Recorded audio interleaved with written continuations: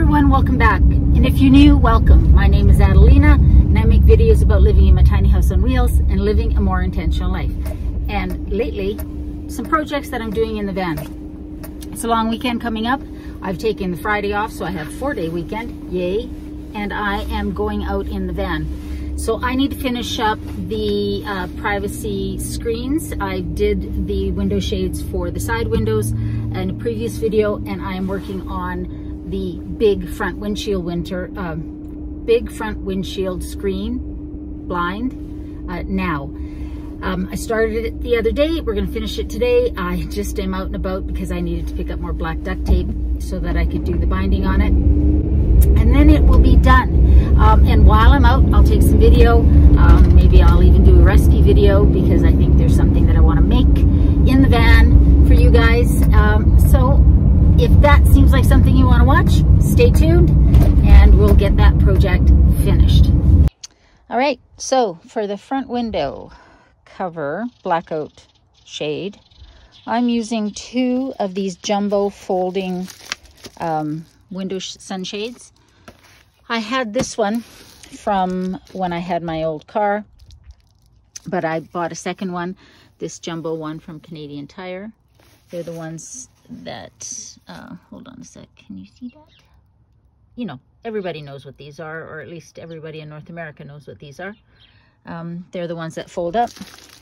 We're going to use the rest of this Bengta curtain, blackout curtain from IKEA. It's the one I used on the side windows. It's got a blackout black on the back. More of this Gorilla spray adhesive. And this time we're using silver duct tape. Might use black on the other side actually. We'll probably use black, I don't know. But we're going to use this for sure because one of these isn't big enough. I'm about to show you exactly what I mean. I apologize if the camera is swaying a little bit. It's a little windy outside, but I want to have the side window open. And I'm in a vehicle, so when I move, everything sort of shuffles. So a couple videos ago, I did a video on how I made the blackout shades for the side windows on both of these windows in the cab. Today, we're going to make the window shade for the front window. And I'm not sure how this is going to work because I haven't seen this anywhere, but in my mind, it should work, but we'll see. So what I've got is 2 of these folding window shades like I showed you. And I'm going to sort of talk you through what I'm planning on doing. And then we will give it a try and see if it's going to work. She says, hopefully. So my goal is to use 2 of these, one at the bottom. You can see that it's wide enough to fit. And then what I thought I could do is then taking the second one, I guess we will see how this works, but taking the second one, I could then attach it. This is going to be hard to show. It really is. But taking the second one, I could attach it to the first one to make up the difference in space and come up to the top because there's enough of it to actually work. So that is what I'm talking about right here. Now, how will it attach? I haven't quite figured that out yet. I don't think these suction cups work very well. At least they've never worked in my experience. That is the plan. It's as simple as that. I know it's overkill because there's a lot of overlap. The other one is ending right here, but it, to me, just provides extra insulation on the front windshield. But I'm not going to cut them. I'm just going to tape along the bottom and the top of the 2. So I'm not going to cut them. And then cover one side with the black fabric, the blackout fabric, so that I have the option of having it blackout or reflectic, because again, we definitely want to take advantage of the reflective capabilities when it's really super sunny out to keep the van cooler. Okay, let's get this bottom one in there. Get in there, you son of a bitch, as my dad used to say. I'm going to pin instead of marking with marker. I'm going to see if I can pin these enough.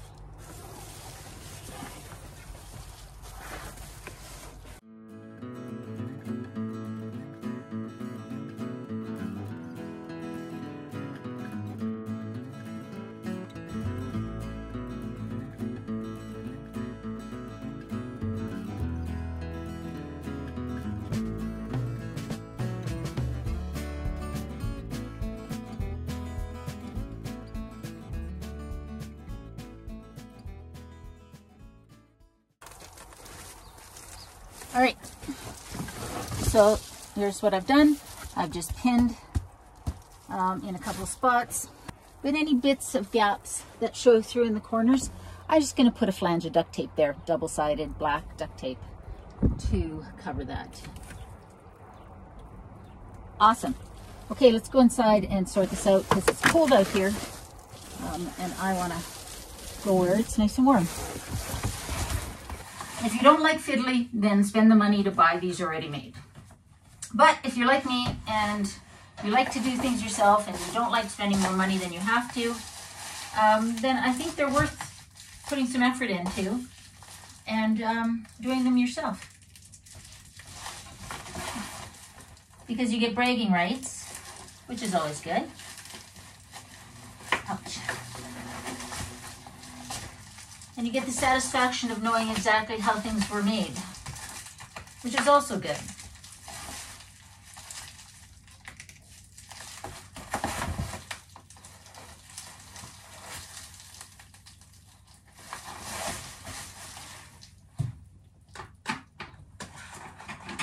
If you all knew how many times I have stabbed myself deep with a pin in my sewing life, I've drawn more blood, but I've been sewing since I was 7. It's when my mom taught me how to sew. So that's okay.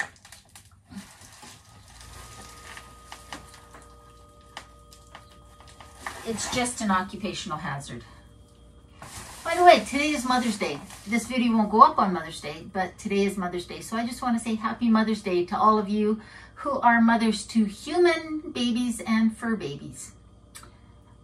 Because they both count.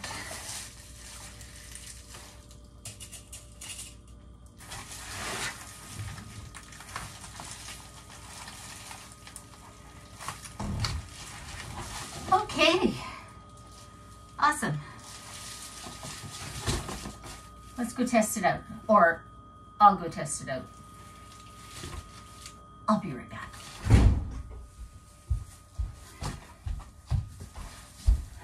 Success. So now I'm going to duct tape both edges to get it to stay together, because obviously the pins aren't going to stay. And that's what we want. It's very Canadian of me using duct tape on these window shades. I think that's kind of a Canadian stereotype, but it might be an American stereotype too, or other parts of the world. But I know Canadians, we laugh that you can pretty much fix anything with duct tape or build anything with duct tape. And well, you know, it's kind of true. There's a lot you can do with the duct tape, with the duct tape.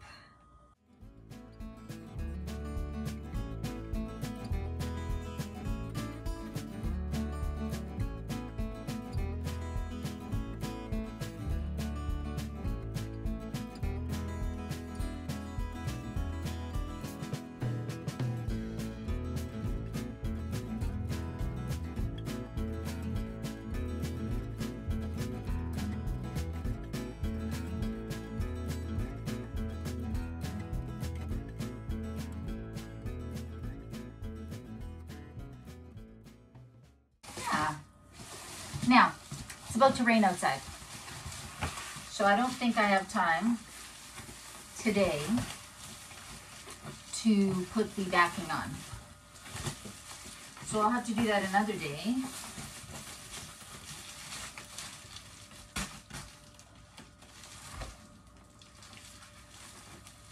not quite long enough, but that's okay because I bought these straps from the dollar store.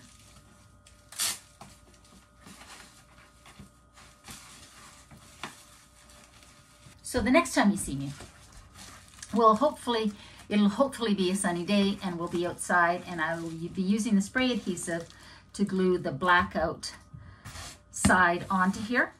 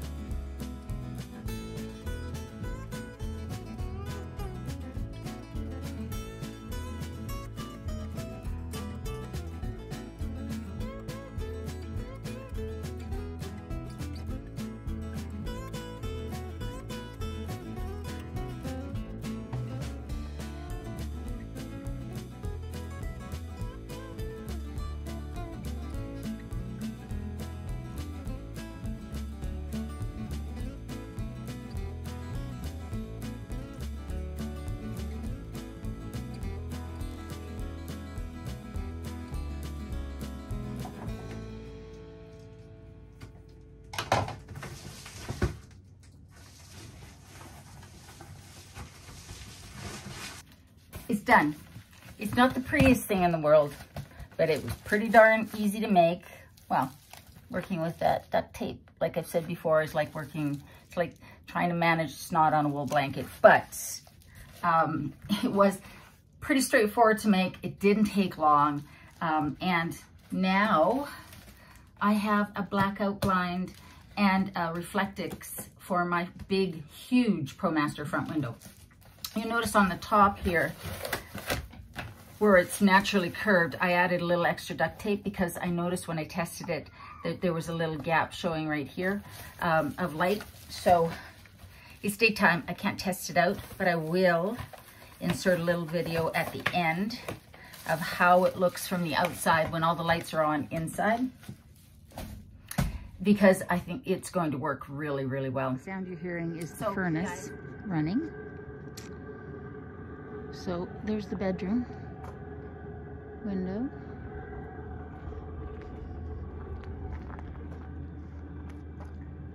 The passenger.